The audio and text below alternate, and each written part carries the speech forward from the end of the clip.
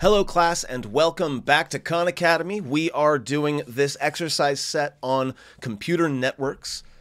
This diagram illustrates a wireless network made up of 5 devices: an Apple iPhone, an Android phone, a desktop computer, a tablet computer, and a wireless router. That router does also count as a computing device.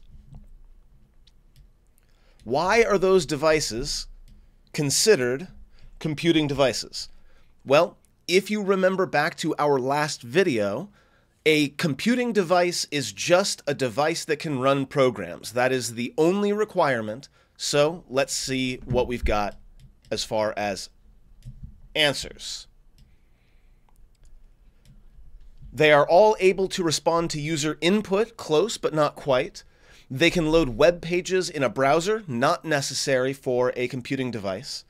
They are capable of running computer programs. That's the one. They are able to send data to other devices on the wireless network. So a computing device does not need to be able to send data to be a computing device, right? In order to be on a network, it does. But to be a computing device, as I said, a calculator is a computing device. So running computer programs. Which of these configurations does not represent a computer network of 6 devices? The blue rectangles are devices, the green lines are communication paths. So this one right here, I'll even zoom in further. This one right here, that very much looks like one network of 6 computers. They are all connected together. Every single one of them can communicate with every single other one. So the answer isn't A. B here, we do have 6 computers that are mostly connected, but if you look really close, you'll see there are actually 2 separate networks of 3 computers each. This is not a network of 6 computers. This is 2 networks of 3 computers. B is going to be our answer, but let's go ahead and check the rest of them. C definitely is a network of 6 computers. All of them can take a path from one to the other. And same thing with D. Every single computer has a pathway to every other computer. So the answer is B.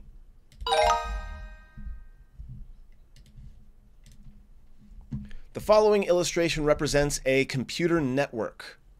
What is indicated by the lines between the computing devices in this illustration? So these are the computing devices. What do the green lines mean? Well, those are paths of communication between those devices. So, A, the computer devices are plugged into the same power source. Maybe, but not necessarily. B, the computing devices are able to send messages to each other. I would say that's probably the correct answer, but let's keep looking. C, the computing devices have access to a central database for storing program data. Not necessarily. D, the computing devices are all running the same program. Again, you don't need to be running the same program to be part of a network.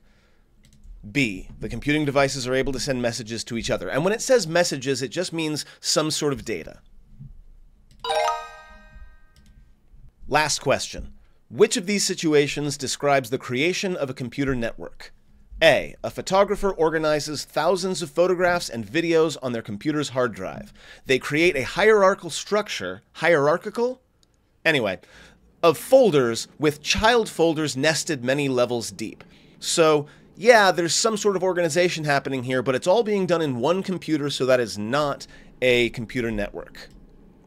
B, a college campus creates multiple computer labs in different parts of the campus and connects the labs to each other with underground fiber optic cables. Students can save their file on a computer in one lab and still access their files from another lab. That is, in fact, something my college did, and I do believe that counts as an example of a computer network, but once again, we're going to check the other answers as well.